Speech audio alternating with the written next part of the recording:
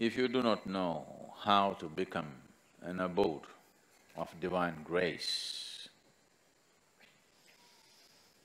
there are other simpler ways of getting there. One simple way is to make your life into a giving. When I say a giving, I'm not talking about… It is not to be understood as an act, because giving as an act is a deception. Because what can you give? Everything that we have, including this body, we have taken from this planet. What we can give is only a paltry part of what we have taken. Giving as an act could be very deceptive and could turn ugly. But if your giving is your way of being, if your way of being is giving, and your actions are only a manifestation of your way of being, there is no way to avoid that. If you establish your way of giving, when you open your heart to give, the grace of the divine invariably seeps in.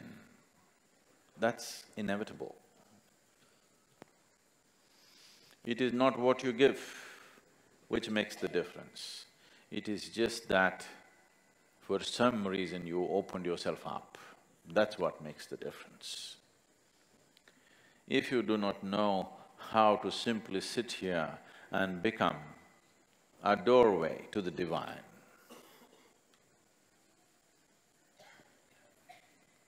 giving is a simple way of making yourself porous enough so that the grace of the divine inevitably enters you.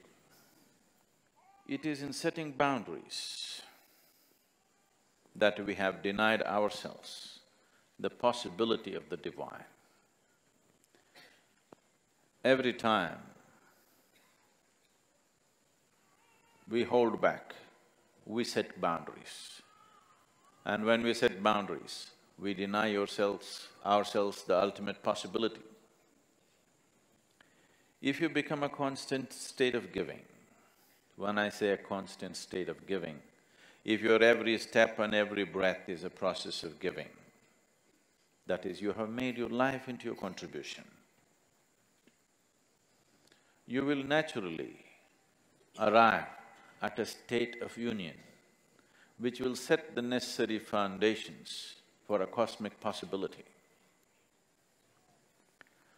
It has been my fortune and privilege that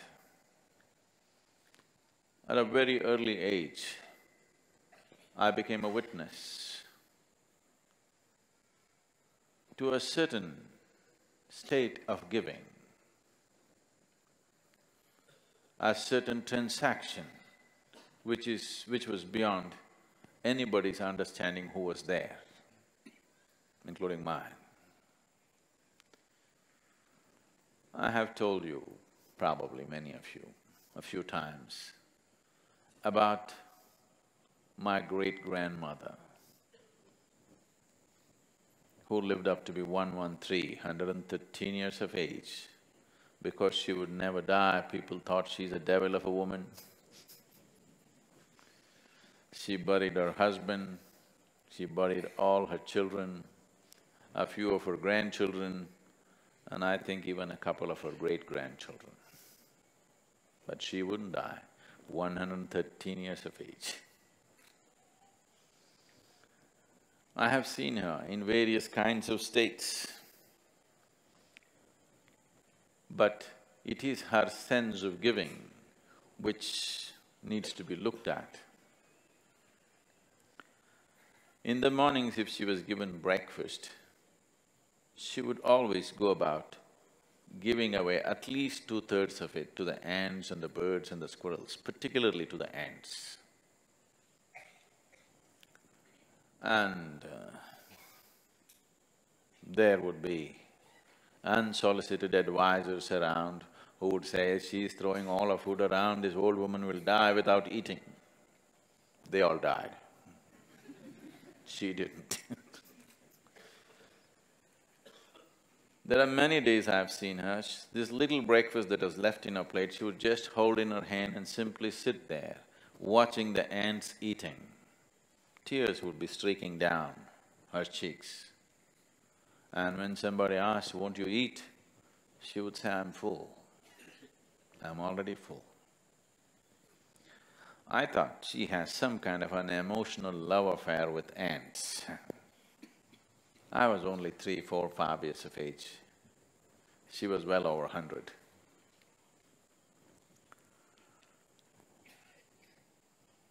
It is many, many years later, I realized there's another way to transact with the world. If the ants ate, she was being nourished. A logical mind would never understand this. This would look like rubbish to a thinking mind. But she was nourished like this. It is this nourishment which gave her an extraordinary longevity. Life happens in many ways. Your nourishment is not just through the food that you eat. Even now, only 25 to 30% of the nourishment comes from the food that you eat. The rest of it is the air that you breathe, the water that you drink and the sunlight. Without these things, you will dissipate. So giving is… First, I want you to understand, you have come with nothing, so you cannot give. We're just trying to deceive the Creator. We are giving. There's nothing to give. We just act it out. He also kind of plays along, so it's okay. We are playing a game. We are smart, so we're trying to deceive him. But he's intelligent, so he plays along. He's wise, so he plays along. There's nothing here to give. Everything is that we have picked up from here.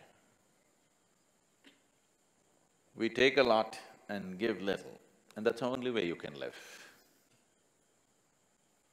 Doesn't matter how much you give, what you have taken is bigger than what you have given, always. That's the only way life can be. So don't make too much out of giving. It's just a trick. This possibility, it's a simpler possibility than if you do not know anything, if you do not know any other mode of opening yourself up to the creation.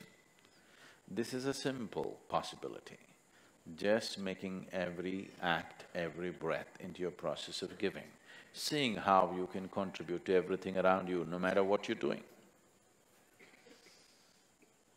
You will see, in 24 hours' time, you will be so rich. The experience of life, the beauty of life will set a glow on your face just like that, simply because that's how you are. Because that's the only way life functions. Life, the process of life is a giving. It's a transaction. In every giving, there is a taking. It is just that you ignore the taking. That's all. Not that there is no taking. There is taking. We are taking more than we are giving. But in your mind, you just ignore the taking. You just keep the giving.